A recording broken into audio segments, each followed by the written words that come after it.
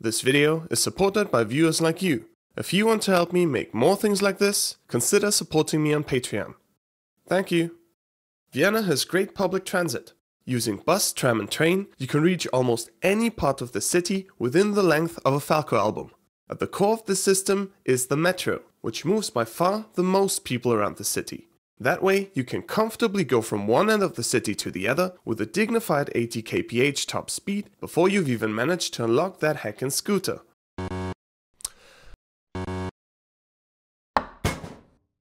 Crumbs. One flaw remains though. And no, I don't mean the U6 metro line. U6 is an integral transit lifeline that does a great job despite historically imposed capacity limitations. If someone chucks up their breakfast in a U6 station every once in a while, that's a small price you should gladly pay. No, the flaw in Vienna's metro network is this. There's a line missing, but you've noticed that of course. Well done, here's a gold star and a sweet.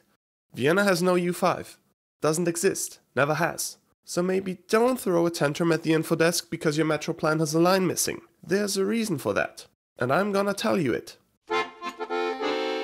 Vienna around 1850. The city grows and gradually becomes too big to get around on foot. Therefore, idea: underground train lines that invisibly transport thousands of people through the Viennese soil. Sounds promising, surely elaborate stuff, but it shouldn't take too long. Ferdinand, don't you think we should get going? Ferdinand! What? Shouldn't we get going? With the metro, Ferdinand! We need a metro!